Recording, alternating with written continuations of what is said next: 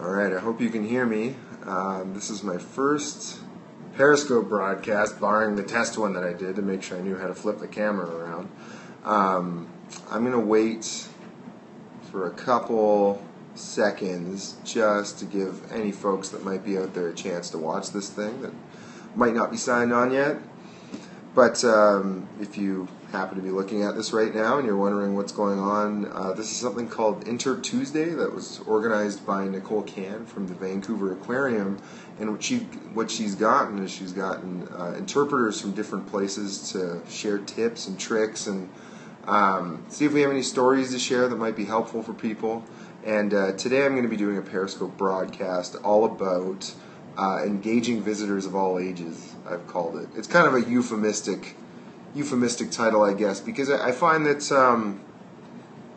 a lot of folks are really great at engaging young kids at places like this, but sometimes if we have different types of audiences, it can be tough for us to adjust to them, and I've had a lot of experience with a lot of different types of audiences. So I'd like to share a bit about that and share a bit about a workshop that my team at Science World is doing with a high school audience specifically. But before I get to that, I suppose I should introduce myself. My name is Stephan Adamus. I work at Science World in Vancouver. I have worked at Science World since fall of 2009, and I was originally hired as what we call a full-time science facilitator.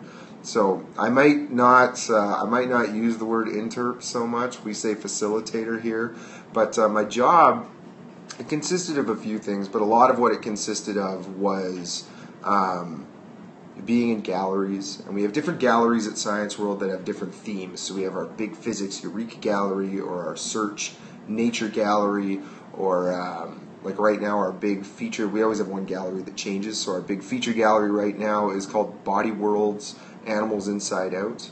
And I would be in these galleries, and I would be sort of taking the information that we gleaned about exhibits and translating that for people in hopes that maybe they could have a more enriched educational experience when visiting Science World. But on top of that, a lot of what I did was classroom program delivery. So a lot of times when schools come here, they'll book time in one of our labs, and we'll do a 45-minute lab with them on a subject like chemistry or insects, or I did one about dirt, about grossology is a fun one, about basically it's human digestion, but through the lens of things that are gross. There's no key to a child's heart stronger than poo, let me tell you. Grade 4, it was a grade 4 curriculum thing. 9-year-olds love poo. But I did a lot of those programs. I was usually when they hire at Science World for a full-time science facilitator, they're looking for people that have teaching backgrounds, or people that have performance backgrounds of some kind, or people that have some kind of science background. And I was hired during a period where they were really looking for teachers, and so I found myself doing a lot of these classroom workshops. Usually about the first 5 hours of my day would be setting up and delivering these workshops. And after about a year of working on the floor at Science World, our funding situation changed. We had some renovations, the Olympics came, and we weren't doing so many of these classroom workshops anymore. And I found myself performing on our stage more often. And something happened. I don't know what it was. I knew I wouldn't be bad at performing on stage, but I really took to it. And I think that folks would argue here that there might be people that have a stronger science content background than I do. There are people that are probably in a lot of ways better performers than me, or they are better at using humor. And I was actually hired at a time when there were a lot of really wonderful performers here. But something that I seem to have the gift of that is far and beyond anyone else is the gift of hype. I think most of my colleagues would say there's probably no one that can rile up children more than I can, and I'm proud to say that institutions that are fairly regular at Science World stage now, such as loud music before shows and kind of a concert energy, they really came about because of the things that I was trying out on stage. And because of that, after I'd say being on the floor for about 5.5 years and becoming one of our senior presenters, I changed jobs, and the current job title I have now is on-the-road team leader and coordinator. So part of what we did, again, it was like a shift in funding, but we used to have a team called On the Road, and what they would do is we'd have 2 people that would go to a small town somewhere in BC, and they would do, we would do these epic 45-minute gym shows. And we had different shows based on different curriculum levels. So we had like It's a Gas was our very, very popular K-3 show, and Energy in Action was our very popular intermediate 4-7 show. And they have big epic stuff like fireballs and Van de Graaff generator electric shocks and chemical reactions. And I loved doing these trips so much, and it's so important to me that Science World not just be Science World Vancouver, and that we have a chance to get kids excited all over the province. I mean, you know, I wish it was a global thing, but let's start with BC over Vancouver, and go to some really, really small communities that just can't get to Science World, that maybe don't have the types of resources that we can bring, and do our darndest to get kids excited about learning. So I did that for 2 years until the on-the-road team ceased to be for about another 3. And we have recently diverted internal funds to bring this on-the-road program back, and I was hired in the position of on-the-road team leader and coordinator, which means I still get to do the trips, and I still get to perform the shows, but I also got to write the shows, and I got to train the team members, and I do all the bookings and the coordinating for those trips, and it's such a life passion project of mine. So that's sort of where I am today as senior presenter at Science World, and now sometimes trainer, sometimes expert of performance at Science World. I'm a colleague of Brian Anderson's, who you might have seen do an Interp Tuesday session a few Tuesdays ago, but he and I have very different styles, and he has taught me a lot. But I feel like we both have different things to share. So I'm hoping that maybe there will be some tips that I can offer as Science World's sort of, you know, the other guy that's not Brian, who's a performance expert, that maybe you wouldn't get from him. And so anyways, something that my colleagues all are very, very gifted at is engaging young children. It's what we do as our core at Science World. Is we have young kids, elementary school level kids, come to the building.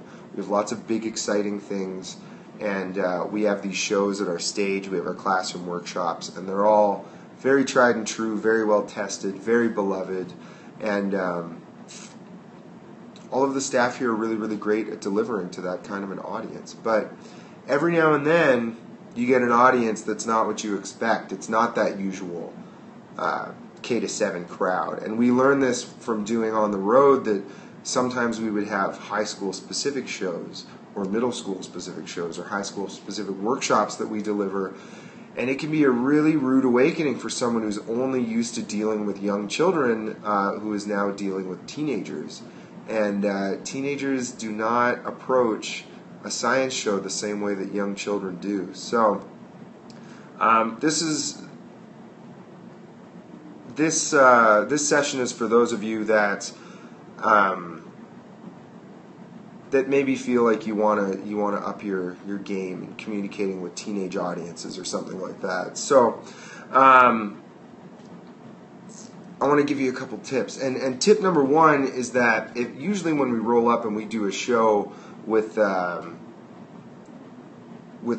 any kind of audience, if we start doing a show, we find that young kids, they're ready to love you, and they usually hear the name Science World, they're excited about what we're going to do, and we really have to screw up to lose that audience. High school kids, on the other hand, are not ready to love you. They are they sort of immediately almost don't like you. That sounds mean, but a lot of times you show up and they're like, you know, arms crossed, and it's like, who are these chumps? Like, what are they going to do? How are they going to impress me? Like, that kind of thing. And you have to give them time to warm up to you, and you have to give them time to process what you're doing and accept what you're doing. And what I've found is that right off the bat, you're not going to get a lot of love or audience response. And maybe in their heads they'll be enjoying what you're doing, but they're not going to show that in any way. It's very difficult for high school kids to put themselves out there and to do anything in front of a crowd of their peers without potentially getting, shamed for it, for lack of a better word, in a lot of ways. So hopefully they're not disliking you right off the bat, but they're not going to show if they like you very, very easily. And the key to engaging, I would say the number one tip I can give for engaging a high school audience is that you've got to be real with them. You cannot be false with them in any way. They see that right away and they reject it and they hate it. So a lot of performers, when they talk to young kids, they don't talk to them like they're adults. They'll sort of talk down on them like, "Hey everyone, how's it going today? Are you ready for a really special show?"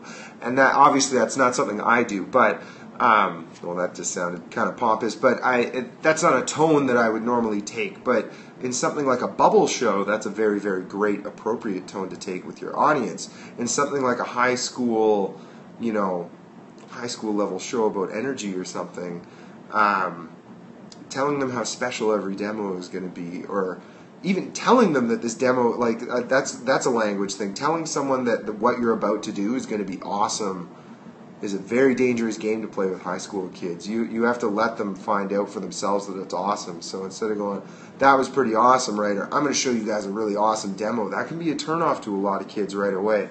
But I'm digressing. You got to be real with them. You got to let them know that you are speaking to them and that you are showing them something on a human level that matters, and that you got to give them some kind of motivation and some kind of reason to care about what you're showing. And even if that is, like with Science World's game, we're just trying to get you excited about learning at our bare minimum. So even if that bare minimum is that I'm hoping that I can show you guys a good time, to present that in a way that is very, very genuine is so important.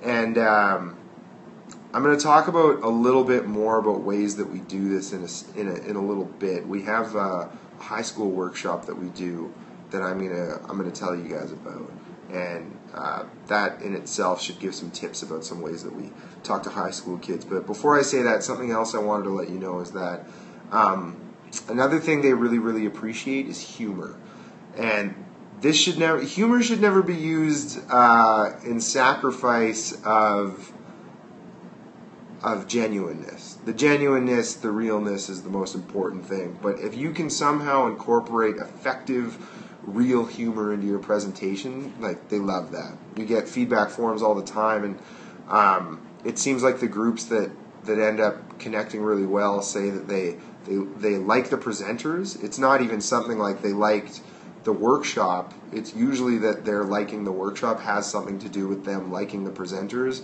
and really appreciating the humor that those presenters use. So if you can incorporate humor and make it a genuine part of your presentation, that's great.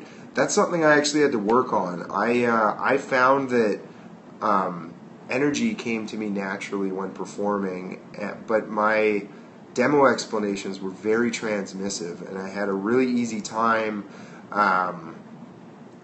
sort of explaining these exciting things in an exciting way. But something that folks at Science World have learned is that sometimes your demos don't go as you've planned, or sometimes what you're hoping is just not what you're getting, and that it really can rely on the performer sometimes to be the one to carry the energy of the show. So for example, at Science World, let's say I'm doing a chemistry show, and in the chemistry show we have these big epic chemical reactions like elephant toothpaste, or we have a calcium carbide cannon. People love explosions. You got an explosion in your science show, it's like people are going to appreciate that. But it's when you have a show, and I find game show format shows are a really good example of this, where you have a show where your demos are not necessarily that inherently impressive that the mettle of the presenter is tested. And I've known a lot of performers that were really happy with what they did, and then they went into a show that either had some demos going wrong or demos that weren't that inherently impressive, and they realized that it was a much tougher sell for their crowd. So I didn't have a humor base for what I did, and it was something I had to work on, and that was because I worked with all of these wonderful comedian performers, and they made me want to up my game. So surrounding yourself with people that make you want to up your game and try and make you the best performer you can do is obviously, or best performer you can be is obviously great help. But anyways, so genuineness, humor, I can't stress those 2 points enough if you can pull them off. So this workshop that we've been doing is called a Spiffy Workshop, and the name for that workshop came up as a joke because I was actually making fun of the fact that Science World names things with acronyms too much, and we've been calling this workshop either the Science Presentation Workshop or the Science Leadership Workshop, and we needed to come up with the set name for it now that we were going to be advertising at the schools. And I made the joke, oh, it's probably just going to be some silly acronym like Spiffy or something like that.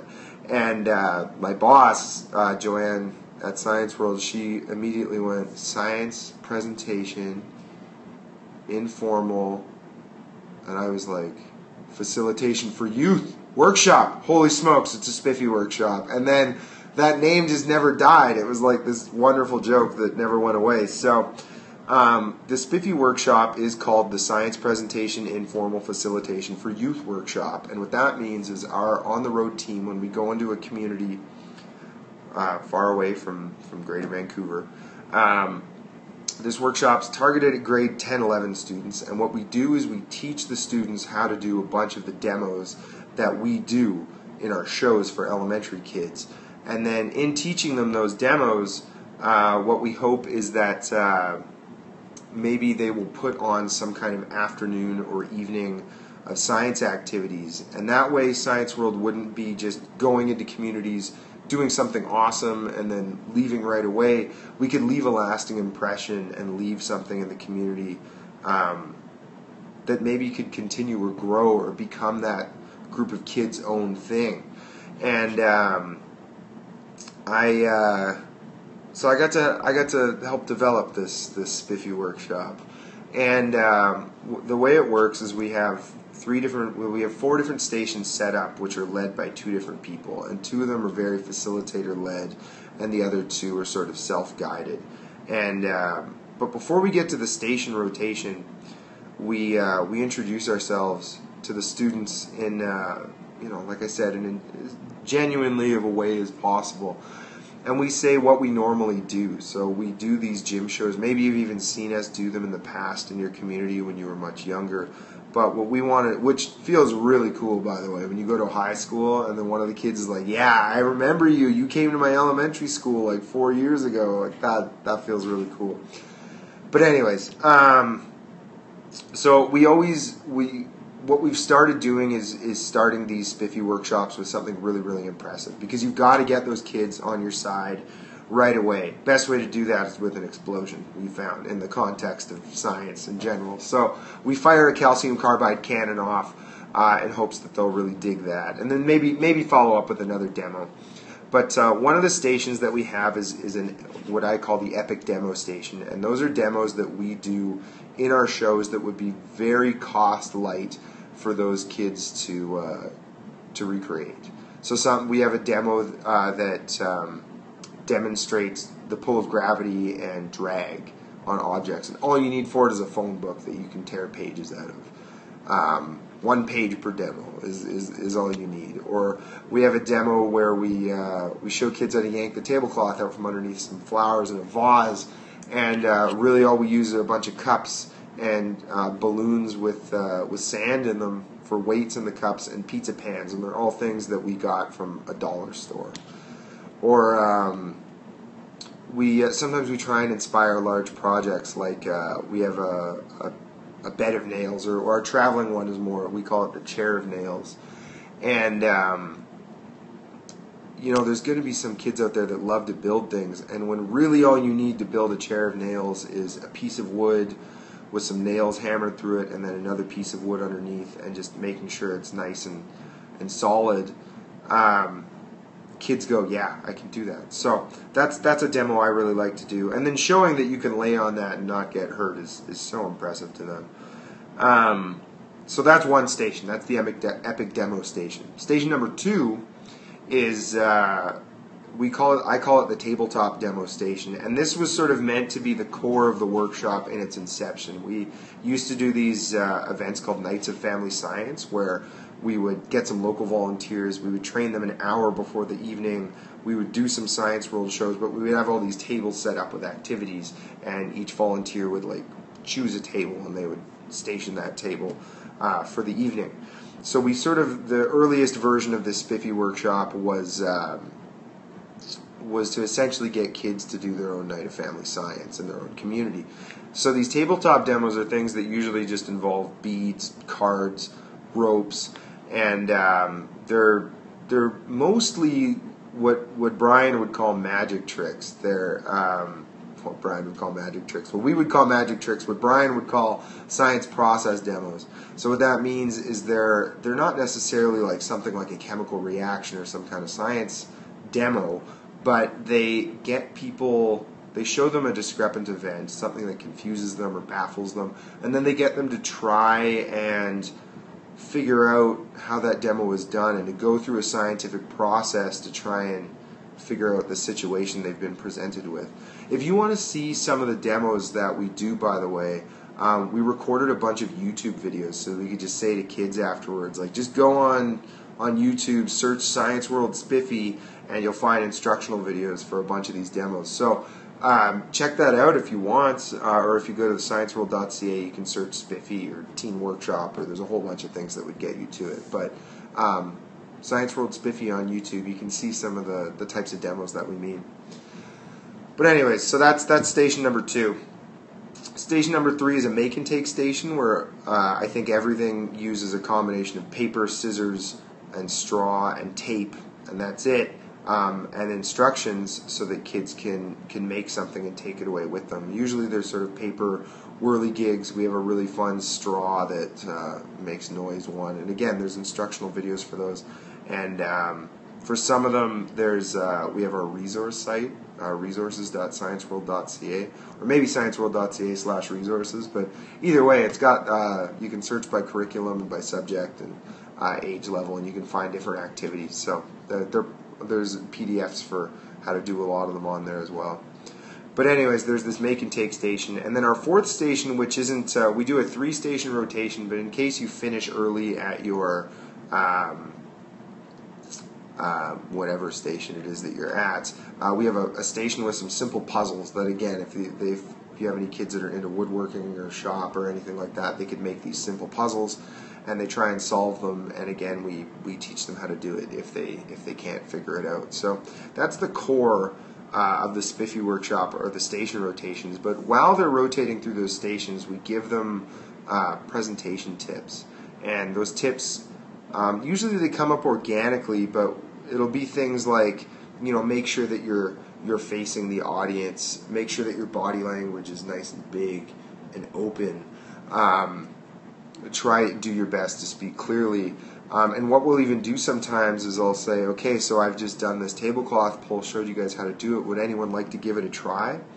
And what we've learned is that high school kids are not willing to put themselves out there in front of their whole class very often. But they are if you're in a small group. And if they really want to try something, if they don't feel like a whole room is watching them, usually you'll probably get enough enthusiasm that you'll probably want to try stuff. So that was something that we learned through trial and error, and has since been very, very successful. And then once we've gone through those stations, we'll do a recap of our performance tips that we've given. And then there's different ways that our staff do the workshop, but these are some of my favorite next parts, depending on timing. The workshop's usually about 2 hours long.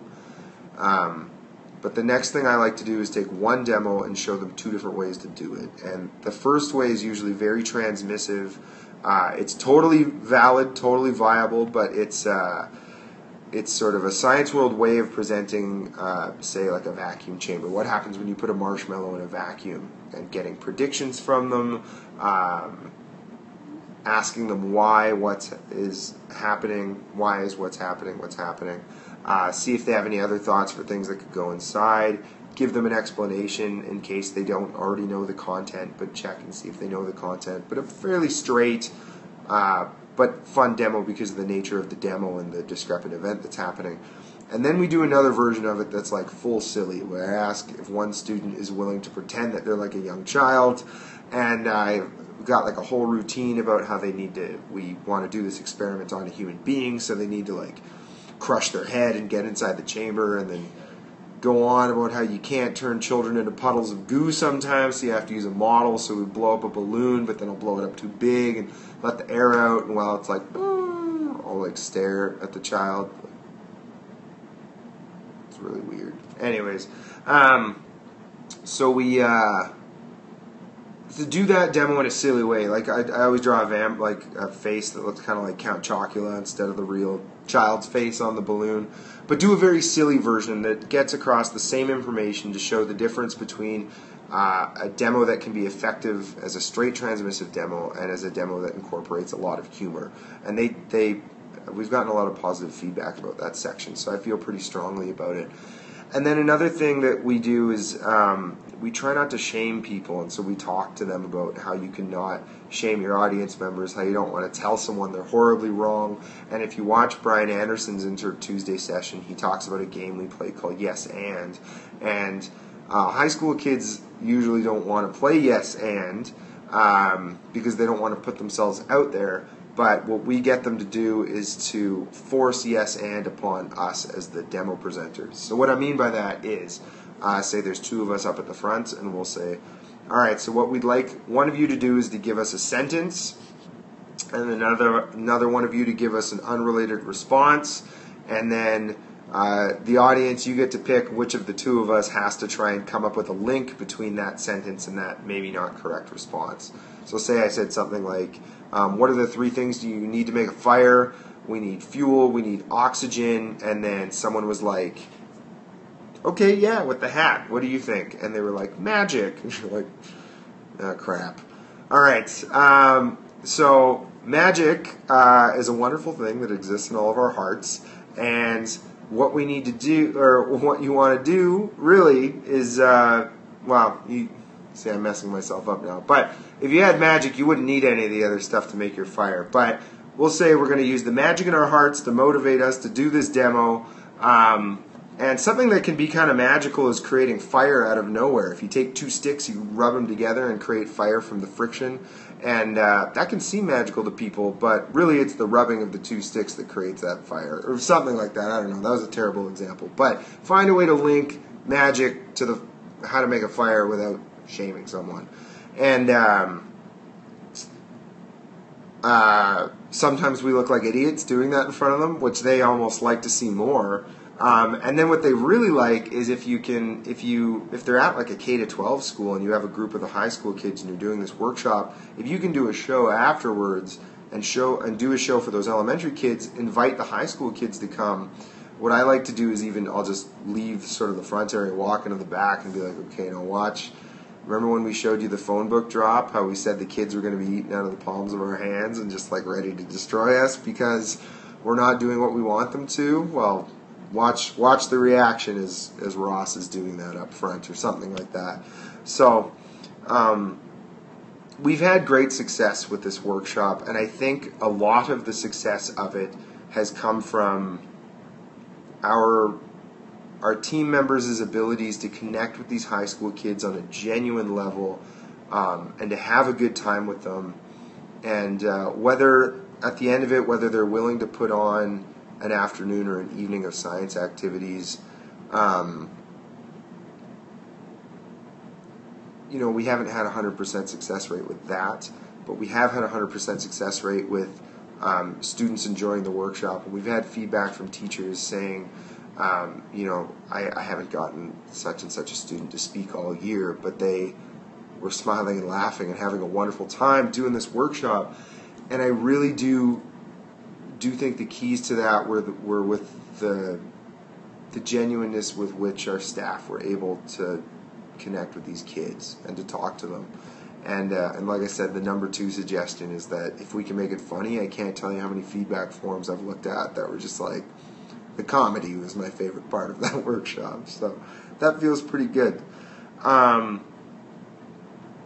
So another weird bit of feedback, I wrote this down as a note for myself, but high school kids, we've been getting a lot of feedback from them that they're very impressed by our ability to take complicated subjects and distill them down into simple sort of like 1 or 2 sentence explanations. Because a lot of what we do at Science World is that, where we take a complicated scientific concept and we try and translate it in a way that the widest audience could understand.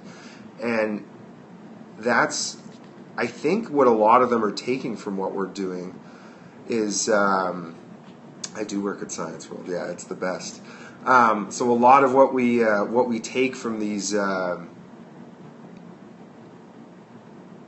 feedback forms is that they really appreciate the way that we can distill those concepts down. So I don't know if that's a universal thing that high school kids seem to love, or if that is something particular to the audiences that we are doing these workshops with, but they really, really appreciate that skill.